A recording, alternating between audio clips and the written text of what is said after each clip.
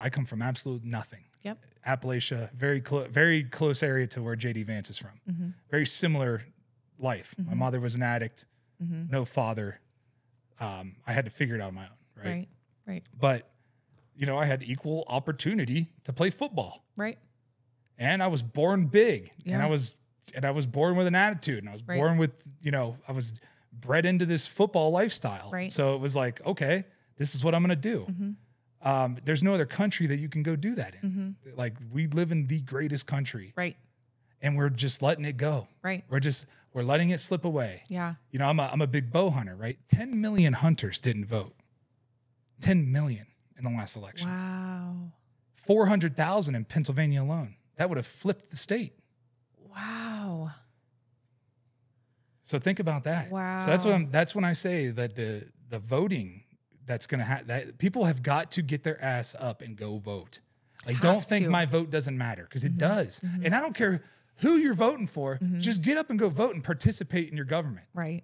Participate, because if not, you're asking to be led by morons. Well, because then also we know who the majority of this country really wants. But when there's large numbers like that of people not voting, because they don't think it matters. right? And after this election, my wife says it all the time. She says, I'm afraid that we're never going to have a fair election again. I know. Because I'm not going to be one of those people that's like, oh, I'm not going to say. That last election was bullshit. Total bullshit. And it's fishy, and all kinds of shit was going on, and pulling votes out of their ass and using dead people to vote. Like, all of the things that they're doing. Right. Right. We can beat that, though, because they can't, if everyone is registered and actually puts a ballot in, they can't add anybody else. Right. Because we know how many people are here. Right. Right. For the most part, there's not enough immigrants over here to flip an actual election. If every American citizen goes out and votes, Right. they can't do it. Right. But, you know, you see it in California. California, they're all freaked out because they're like, California's going to flip. So they say, okay, if you live in the state, Right. all you have to do is live here and you can vote. Right. That's it. Yeah. You don't have to, you know, people call me extreme because I think you should have paid taxes before you can even vote. Okay. I think that you should be contributing to society before you get to vote. Right. Even with felons, I think that felons, if they're out of prison, contributing to society, they should be allowed to vote. They are. Right. They are. Yeah. As long as they're A lot of people don't think that, though. A lot of people think they shouldn't be allowed to vote ever. Well, you know what's interesting is I have actually been working in the felon population, registering them to vote. They don't know that they can vote. They don't even know. They have no idea that they can vote. And I can't even tell you how many felons, again, Aurora is a very diverse city. I can't even tell you felons don't know that they can vote. Yeah. So I've been working on registering many of them. This is, you know. That's a huge part of integrating back into society. Right. It's being able to vote. Yes. Being able to have your say. Yes. Like, hey, look, here's my say. This is what I say. Right. We might not win, but at least I participate. Right. Right. Because if you don't participate, then you like, what's the point? Like, this is what makes us a democracy, is the fact that we get to vote, and whoever wins the most electoral votes gets the presidency. Right. Yeah. And then whoever gets the presidency gets to hire the right people. You're hiring someone to run the business of America. Right. All right. Do you want someone who's never I always judge somebody by the type of children they've raised. Right. I have said this a million times. I know where you're going. And go and look at most politicians. Their kids are all fucking out of their minds. Yes. Like, they are, because their parents aren't around. Right. They're being raised by nannies. Right. They're being raised by, schools, and they Right. go to boarding school and all this other, and then they see all the dirty, grimy stuff that their parents do. So their morals are all turned around. Right. And they have no more. They're like, why would I listen to my parents whenever they're liars anyways?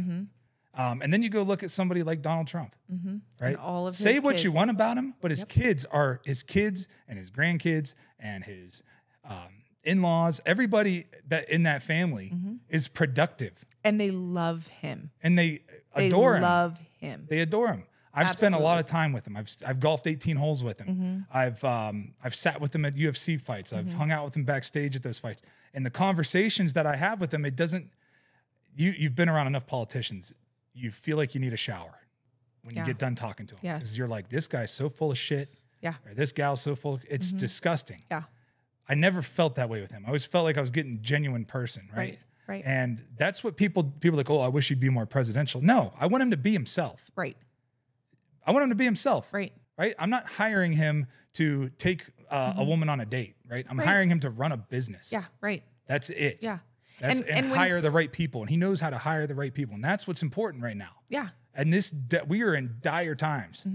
And our country is in a total decline right now. Yeah. And we're facing a world war. We're facing a civil war.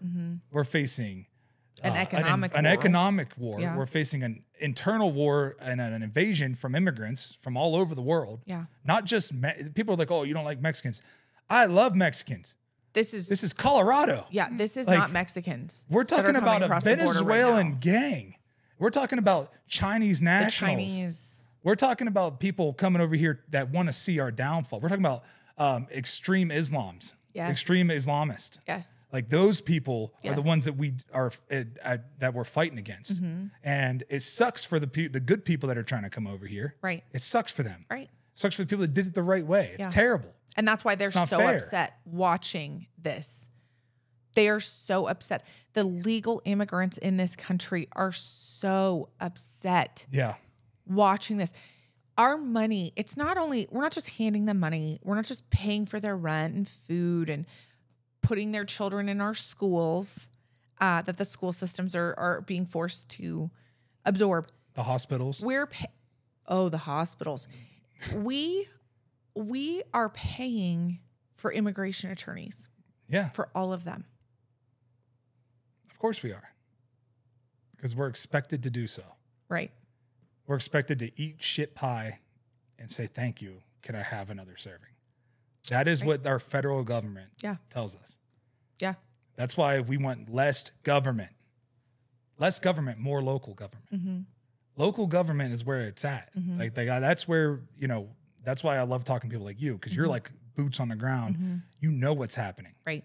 So you know what needs to be done. And it's like the federal government's like, well, sorry. Yeah.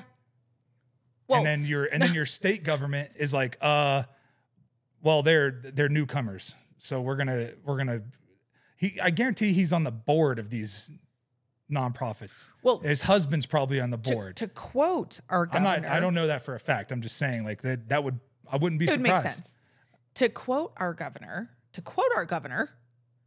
not only did he not reach out and offer any kind of help, he issued a statement, and I quote, "This is largely a feature of Danielle Jurinsky's imagination." Wow. And he's never stepped foot there. No. He wasn't. Before you say something like that, you should go put boots on the ground and go stand there and see what's going on. Absolutely. He never did. I bet he would never do that without armed guards. Oh, you betcha.